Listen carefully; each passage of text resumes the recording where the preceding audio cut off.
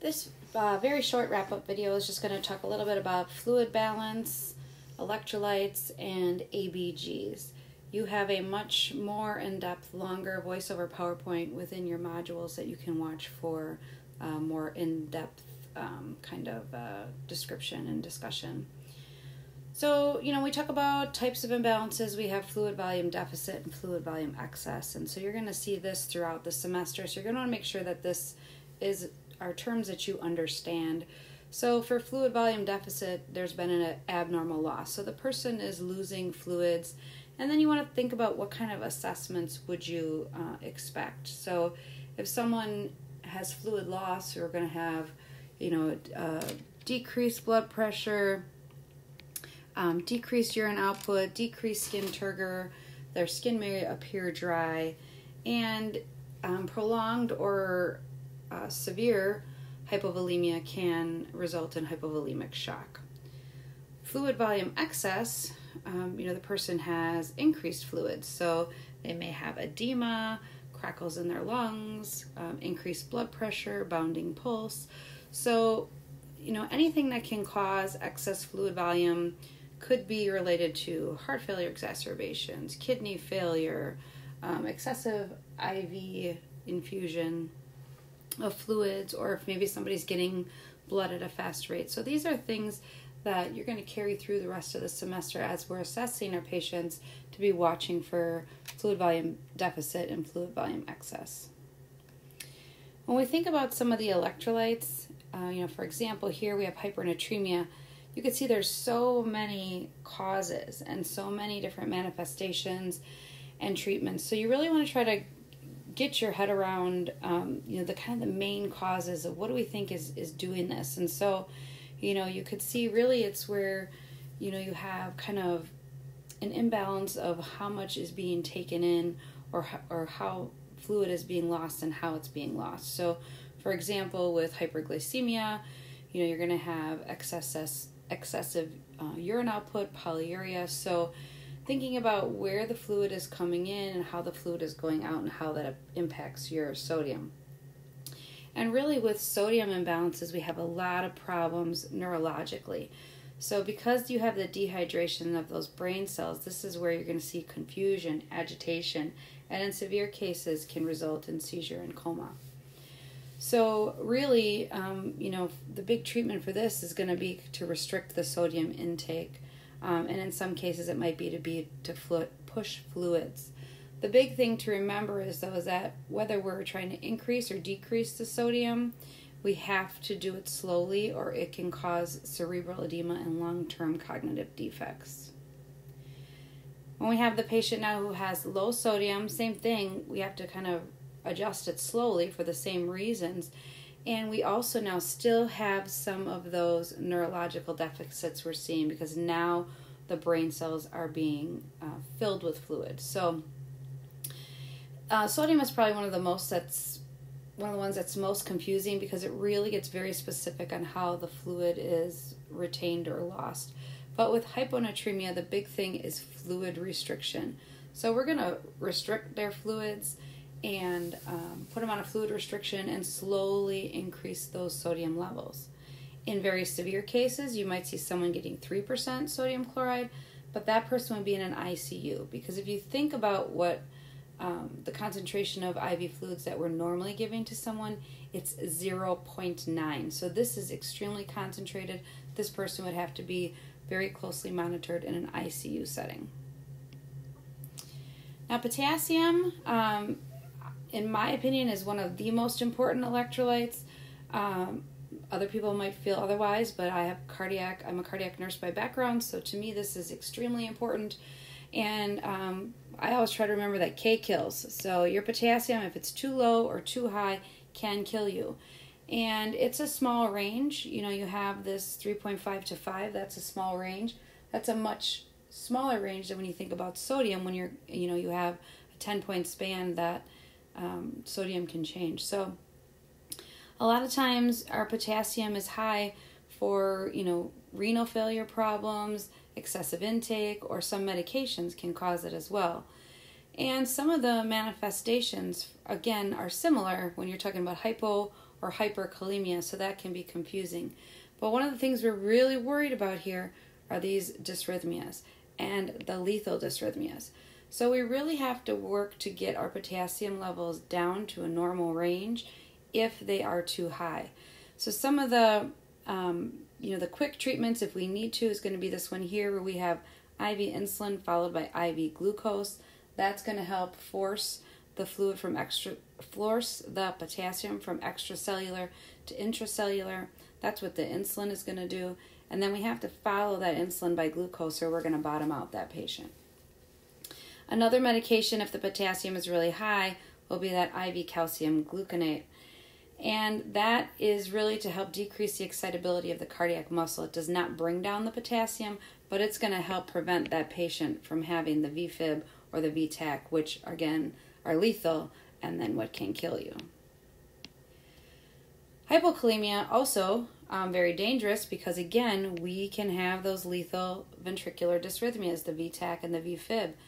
So hypokalemia a lot of times is happening from an excessive loss, whether the person has severe diarrhea, vomiting, some of their medications. So when we think about loop diuretics and thiazide diuretics, the patient should always be on a potassium chloride supplement. So potassium and those kind of diuretics, I would consider them as married. They should always be together.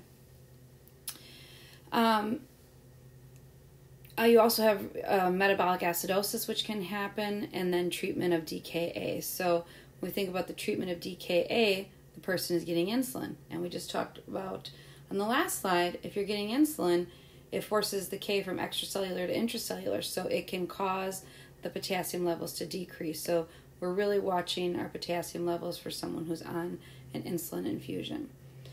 So, to get this potassium level up, we're going to be supplementing them. It may be oral, it may be IV.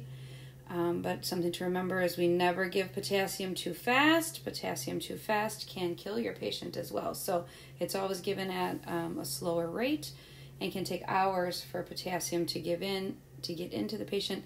Never given IV push. And a patient who has potassium imbalances, whether high or low, they must be monitored on telemetry because of these lethal dysrhythmias. Hypercalcemia, again, can impact the excitability of the muscles and the nerves, so you can see some dysrhythmias there as well. Typically, calcium doesn't change as much as potassium would, so you wouldn't see some of those changes in dysrhythmias, like changes in normal rhythm like you would, but you can also see some neurological changes. So you might see some cardiac, you might see some neurological changes, and we're going to want to get rid of this calcium. So we can, if it's not very severe, a low calcium diet, but if we really need to get that calcium down, we're going to promote it by giving IV fluids followed by a diuretic to help promote the excretion of the calcium through your urine. If calcium is low, again, we can see some nerve excitability, we can see some ventricular tachycardia. So here we want to make sure that we are increasing those calcium levels, and that can be done by oral intake, calcium supplements, and in severe cases we can give calcium gluconate, which will increase the calcium level but will also help prevent those dysrhythmias. So you're going to want to make sure you know about the Chvotsik's and the Trousseau signs. Those are simple assessments that nurses can do to look at, to kind of assess whether the patient might be hypocalcemic. Of course, we would follow that up with a blood test to confirm. But if you have patients having any of these kind of signs and symptoms, that is a trigger to you to maybe see about getting a calcium level drawn if they don't have one drawn already, or to assess what their labs were that day. High and low phosphorus, again, not usually going to have such acute manifestations like you would with, we'll say, potassium, but you can have more long-term problems if you have high phosphorus levels, and you can see a lot of times one of the big culprit is going to be if they're having any renal failure, because phosphorus, like potassium, is excreted in your urine. So some more long-term effects can be these calcified deposits that you can find in the skin, the arteries, kidneys, corneas. So, hydration will help with that. Limiting their dietary intake will also be helpful as well. And phosphorus and calcium have an inverse relationship. So if someone is having low calcium levels, you're going to see higher phosphorus levels. So help balancing that out will help correct that imbalance as well. Low phosphorus levels a lot of times has to do with malnourishment or malabsorption, and oftentimes symptoms are very symptomatic. But in someone who has severely low phosphorus, and usually over more of a long period of time, you may begin to see some of those neurological deficits again, muscle weakness, muscle pain, and there is that risk for dysrhythmias. So again here, our main treatment is more likely going to be these oral treatments, increasing their oral intake, but in severe cases we can give IV phosphorus. And there is a combination where it also comes with either sodium or potassium. So the provider would be looking at what other deficit that patient might be having, and if they have both low phosphorus and low potassium, they would choose the potassium phosphate. If it's someone who has low sodium, or maybe they have a high potassium and we don't want to give extra potassium, then they would choose the sodium phosphate. Again here, because of that inverse relationship with calcium, we're going to be monitoring for calcium levels as well, because when we treat this now, because like I said, we have that inverse relationship, when we start to treat the phosphorus level, we can then impact the calcium level. So magnesium, another one very important for cardiac health, is magnesium. Again, high magnesium often results from reasons either excessive intake or something that's inhibiting the ability for your body to excrete the magnesium, which a lot of times is that kidney failure. So they're holding on to that magnesium similar to like that potassium. So we can see some neurological effects, but we really are worried about, again, those dysrhythmias. So to treat it, to get those magnesium levels down, we can, again, give diuretics if not contraindicated. If it's a dialysis patient, maybe they need dialysis. We can give calcium gluconate or calcium chloride again, but remember, all that does is kind of prevent the heart from going into those lethal dysrhythmias. It doesn't bring down the magnesium, but it'll help prevent the patient from going into VFib or VTAC. So fluids, diuretics, dialysis are kind of the key treatment for getting those high magnesium levels down. Low magnesium, again, typically is happening from patients not getting it in their diet or having absorption problems, or that pesky diuretic again can cause you to lose your magnesium similar to it would with your potassium. So magnesium, if low, again, neurological defects and dysrhythmias.